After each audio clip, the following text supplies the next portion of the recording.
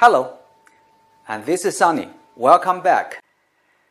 Today my topic is 3 types of armored virus infection: Appender virus infection, split virus infection, and Swiss cheese virus infection. What is a virus? A virus is malicious executable code attached to another executable file, host. A virus cannot automatically spread to another computer. It relies on a user's action to spread. Thus, a virus must have 2 carriers: a file to which it attaches, a host, and a user to transport it to other computers.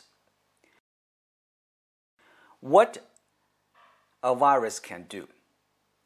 A virus will be triggered when the host program runs, and viruses can do many damages, like crashing computers, reformatting hard drives, deleting files, turning off computer security settings, and so on.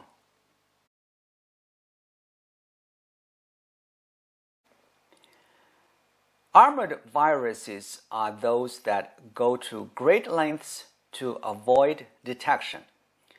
There are 3 types of armored virus infection: Appender infection, split infection, and Swiss cheese infection. Appender virus infection is one common type of armored virus infection, and this type of virus infection is very simple in terms of structure. Appender virus replaces the beginning of the file with jump instructions pointing to the virus code. Appender virus appends itself to the end of a file. That's why it's called appender. Once the program starts, it jumps to the virus code. Split infection. Viruses split the malicious code itself into several parts.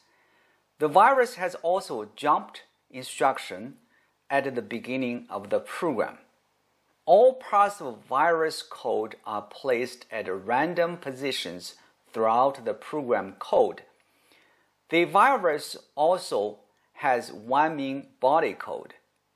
The virus may have a garbage code to hide its purpose. The virus code is reassembled to start the infection.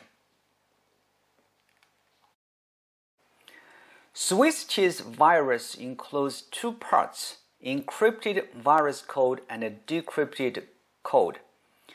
Decrypted code is divided into different pieces and hidden in different places throughout the infected program. When the program starts, the decrypted code pieces are tied together to start the encrypted virus code. The upper part contains the infected program. The lower part contains the encrypted virus code. Here is how it works. Once the program starts, it triggers the virus jump instruction. The jump instruction points to the decrypt part 1. Part 1 points to the decrypt part 2. Part 2 points to part 3, and part 3 points to the part 4.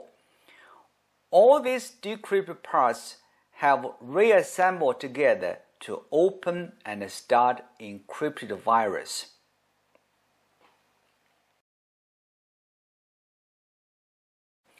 Armored viruses share some common features. Malicious code resides in different parts of the infected program host. They may include some garbage or confusing code to hide the virus, and they may encrypt virus code. Thus, bad news is difficult to detect and remove them, but at the same time, good news. They are bulky, so bulky that can be detected more easily. I hope this video is useful. Thank you very much, and see you next time.